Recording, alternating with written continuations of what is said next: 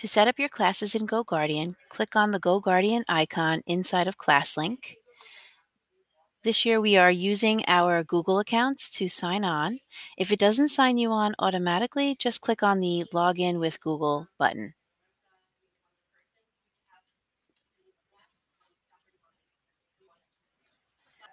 If you sign on and you find that there are classrooms from previous school years, simply click on Archive and Archive again, and those classes will be removed from your main screen, but they're still available if you ever need to get back to them.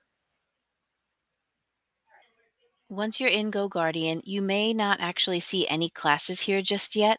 This year we have to import them, and we can do that right from our Google Classrooms. So I'm going to click Import Google Classroom. This should pull up a list of any Google Classrooms that you have set up already.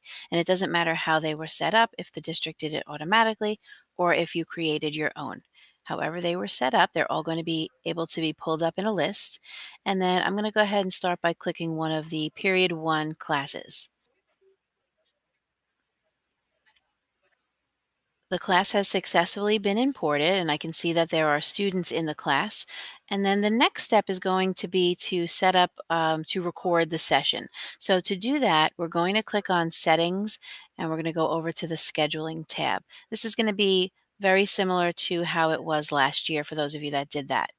We're going to go down to Add Schedule, and essentially we're just going to put in the dates and times of the class.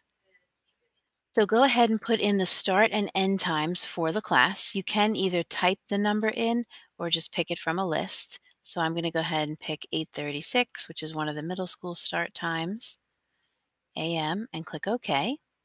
And I think it goes until 9:06, that first period. Once I have both of my times in there, I'm going to check the days of the week that the class meets, and then I'm going to click on Add Schedule. For those of you that have blue gold day schedules, if you don't meet with the kids every day, if your schedule is consistent, you can pick the days of the week that it meets, but if it fluctuates each week, the best you can do is just pick every day, and even if they're not with you on certain dates, you'll still be recording them, but at least you'll have all the dates recorded when they are with you. So I'm going to go ahead and click Add Schedule. You'll see the full schedule laid out here. If there were different dates where you wanted to change the time, so maybe you have a double period on certain days, you can say, okay, on Tuesday, I'm going to go click over here and extend the time. So you can definitely make individual changes once this is all here. Once you have that in, this class is really all set and ready to go. So I'm going to go back to Classrooms up on the top left, and I'll now see that I have my Period 1 class here. So I'm going to repeat those steps for all of the other classes. Again, you'll go back to Import Google Classroom, pick the next class, and then set up the schedule.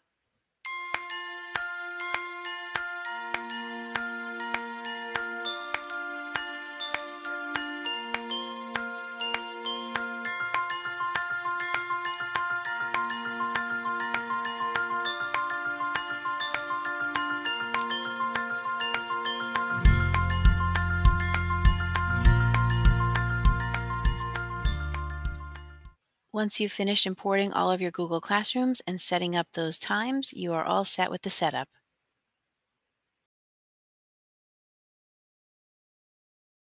If you would like to add a co-teacher to your GoGuardian class, just click on Settings for the specific class that you want to add the co-teacher to. Then you'll click on Teachers, and then over on the right, you'll see the Add Teacher button. Just go ahead and type in an email address.